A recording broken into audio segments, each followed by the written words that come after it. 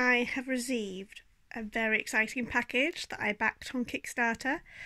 It's a bundle of hugely Norse myth inspired Dungeons and Dragons / 5e content created by the teams at Mana Project Studio, and I can't wait to open it. I've taken it out of the box but not completely unwrapped at all. It was just on the top, and this is the cover of the Game Master screen. Just the thin cover of it. The actual screen is underneath this bubble wrap, so let's take a look.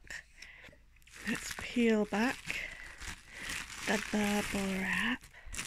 Oh, now the first thing we see is a set of dice. Now these dice are unlike any other dice I've seen, and I'm looking forward to having a play with them, seeing how they work mechanically with the rules and lore contained in the books within. As you can see, there's 3 of them. They're kind of like a jade green, black toned, and they've got beautiful gold inked runes on.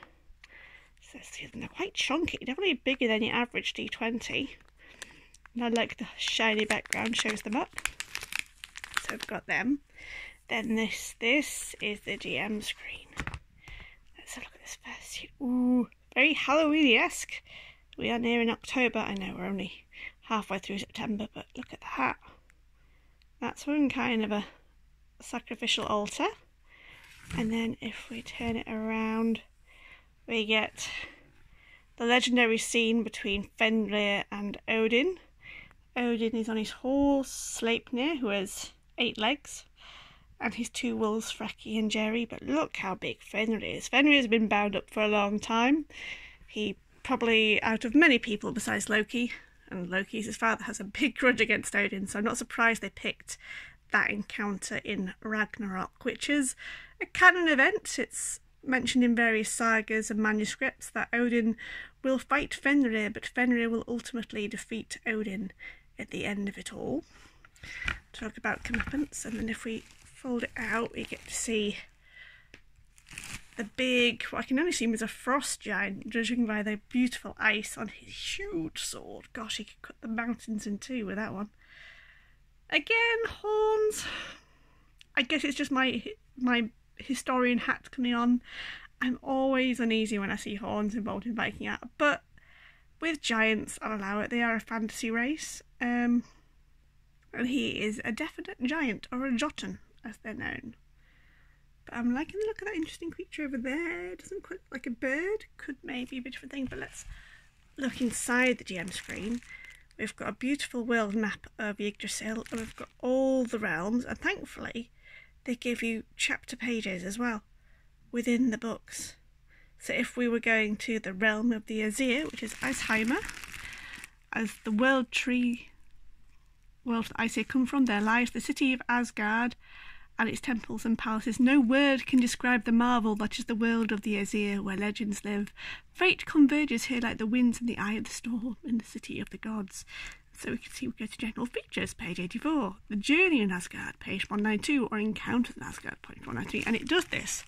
1, 2, 3, 4, 5, 6, 7, 8, 9, because there are indeed 9 realms in the world of the Norse myths.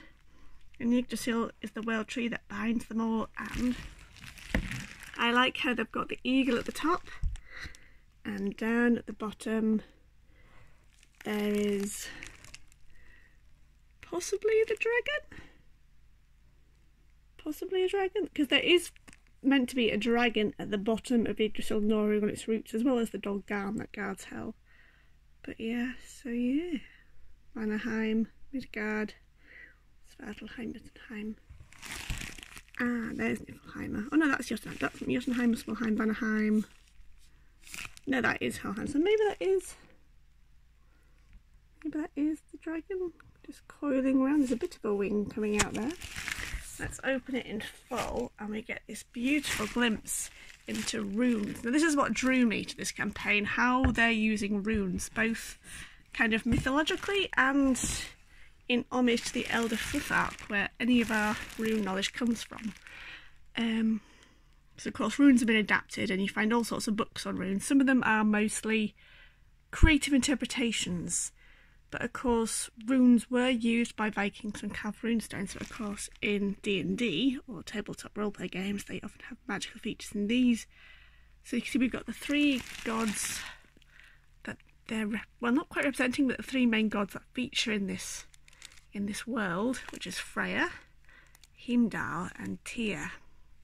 Heimdall's the watchman. That's why he's got the Galahorn. He signals when Ragnarok, the doom of the gods, is on its way, and Tyr is the god of justice, and he only has one hand. I don't think you can quite see for the wording, but there it is, it's a stump. That's how he's holding his shield. Captain America-esque. And of course Freya, the goddess of love and therefore sexual desire, always portrayed rather scantily and seductively. Oh, come back. But yes, we've got all these different runes, and some of them, as you can see, have different results depending on if it's pointing down or if it's pointing up. And again, I'm looking forward to finding out how we roll the dice runes and work out these places. So if we've got Thurizaz, which means the encounter, so if it was pointing up, so every time you suffer damage from a single source, reduce it by 1 point. If this brings the total to 0 or less, you suffer no damage.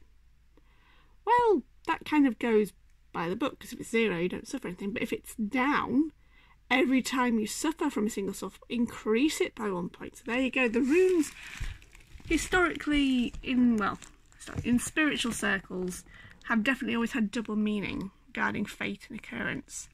And over here we've got more runes, and then we've got the 9 virtues, the alignments, then we've got the clans. So we've got the Bear Warriors, the Galahorn, the Icy Crows, love that name, the Jotunsons, Odin's Eye, and Wolves of the Shadow. And I like these banners. Very nice, lovely detail there. So that is the GM screen. Now we get to the books. And this is the first one, Journey to Ragnarok. Oh, a Norse mythology inspired adventure. Module 1st to 15th level across the 9 world setting for 5th edition. And again, they've gone for that epic Fenrir versus Odin kind of cover design. Let's have just a flick through. Oh, look at that. Just look at that. There, of course, there's Odin, there's Fenrir. That's Jormungand, the world serpent. He's, of course, going for the god Thor. Oh, they've got some Valkyries. I always like a good sign of Valkyrie. And they're riding horses that don't have wings. I like that. I do like that a lot. And, of course, then they've got Berserker warriors down here. We've got wolves, Colin Hattie. They're the bad guys. They try and swallow the sun and the moon. And, of course, here we've got beautiful detail on the edging. We're just going to do a flick through here because there's a lot in this book. It is... how many pages? A lot of pages. Where are the contents? Over 300 pages there, people. Over 300. And just look at that. This is a glimpse of the amazing artwork. Amazing artwork. And of course, so much. Jotunsons. Wolves of the Shadow. The Mikravagga. Just beautiful. Paladin, Ranger. Rogue. Mastery of the Trickster. Interesting, interesting. The Rune Master. Yes, this is interesting. I'm so eager to get into it. Circle of Freya, Circle of Tyr. The Bones of Ymir. Ooh, spells. Oh, Sorcerer. Yes, Sorceress. I've never actually played a Sorcerer in like typical fantasy D&D. Look, her scale, they're actually using kind of historical vocabulary here. Must be backgrounds. The Yala, again, lovely, kind of like the brooches exist like this. Not in that particular design, but they are round with a huge pin going through it. I saw a mega one in the British Museum's Viking exhibition once. No, I'm not going to pronounce that word. Skogamadder? Broken armband there. Interesting. Thralls, they were the slaves to the Vikings.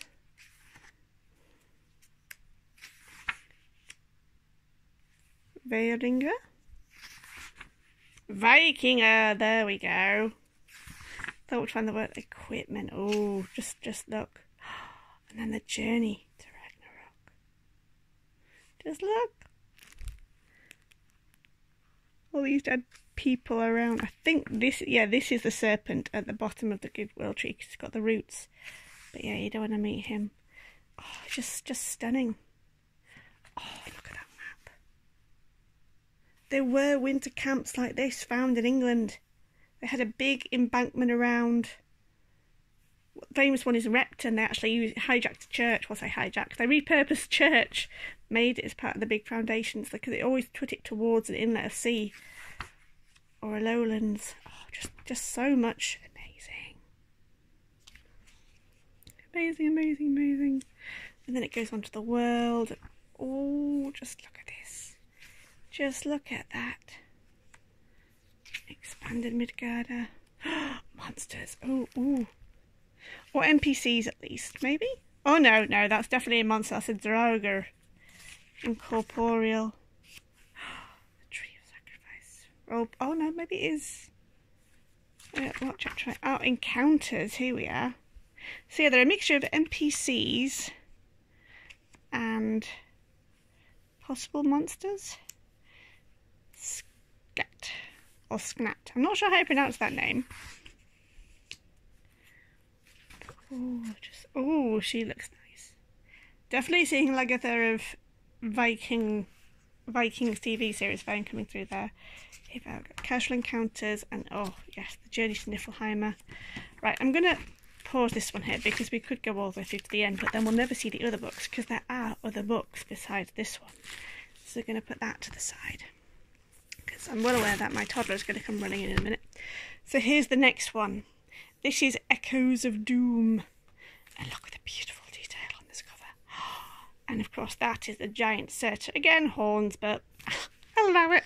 And let me just show you the back. So Echoes of Doom is a massive adventure book to plunge into the world of Journey to Ragnarok, the first one. The Norse mythological setting for 5e, Echoes of Doom is not only an anthology of adventures that you may play as single sessions or as a campaign, but it's also a useful tool for getting inspired and creating your own campaigns in this astonishing setting. And it includes several really exciting adventures, both on scene, at land and at different points. So we're just going to have another flick through. Ooh, yes. The artwork. I have to salute the artists they've got on here. They are absolutely really good. Vinter, the Danevert card. Ooh, monsters. Sailing on Midgard. Yep, they introduce boats. Oh, look at that. A longhouse scene with, I must know, either a guy with long hair or a lady sat on the high chair. Quite like that. But yes, I'm looking forward to... Oh, King Elderbrand. Hi, you remind me of King Alfred for some reason. But yes, looking forward to looking through this, because I would love to playtest a single one of these, either as the DM or as a player, but it's just beautiful. Then we have another book. A very adult rated cover. Maybe a Volva, a Norse witch, although they have various names, just also carved runes, and this is called the Norse Grimoire, a collection of Norse magical signs for 5th edition. And again, I just love the gold detail on the edge. It's so shiny, I almost wish I got it on the first book, but I didn't quite have the money. So Norse Grimoire's 5th edition supplement designed to integrate Galdrastafur, or Icelandic magical staves, and the Elderfuthark, the alphabet of the runes of knowledge, to your games and campaigns. This grimoire is the follow-up of our work and research that started almost 20 years ago. So this was when I was quite young, I must have started this, which has given life to the Journey of Ragnarok project, our first Kickstarter campaign. With Norse Grimoire, you can improve your Journey to Ragnarok sessions and setting, but you can also power up your characters or worlds in any setting you like. Wow, let's have a quick look. Core title cover, woof. Yep, there's some definite power going on with what she's waving around over the sea. Lots of pages. How many pages this one got? 192. Chapter 1. Ritual tattoos, yes. Vikings did do tattoos. They have found evidence of at least staining and carving into their teeth. There was a skull like that found in southern England from a failed raid because they were all beheaded, these poor Norsemen that were caught. They appear to be quite young. The runes of the Elder Futhark. The origins of the runes. Ah, here we are, look. Staves. Odin hanging from the world tree. He had sacrificed himself to himself because he wanted to be the god of knowledge and no one else. Ah, here we are, the three Norns. They be fate. One knows past, future and present. And here we are, just a glimpse of one rune, look. Wunjo. Joy and fulfillment. And I love how it's got like artifacts with them carved in. That's nice. That's really nice. Oh, can't wait to go to that. Okay, last one, because my toddler is imminently due and I know how long this video is getting. This is the Rune Thief. Now, I'm not quite sure where his arm is coming from. I believe it's coming out like this kind of thing. But we're seeing kind of like mysterious figure. Oh yes, a very Halloween-y grinning man on the back. The Rune Thief is a series of 9 adventures set in the world of Journey to Ragnarok, linkable to form a campaign that will accompany the characters from the 1st to the 7th level while exploring the heart of Midgard and trying to stop a mysterious threat. Something terrible is about to subvert the order of things in Midgard, threatening the true foundations of reality and knowledge. Dare you face the Rune Thief? No, I couldn't resist that because it just sounded so intriguing. Oh, beautiful. Not as dramatic as the other inside covers, but I love just the scenes. I love seeing terrain of Norseness. Here we are. So that's a possible NPC. I mean, Thorgest Ulfahjata, the Wolfheart. Just look at that. Again, lovely detailed maps. Sorry, that was probably the conclusion. Well, not the end conclusion. Part 2 lookouts. The Thief's Gambit. So it's more. Oh, what was that out there? Oh yes, wow.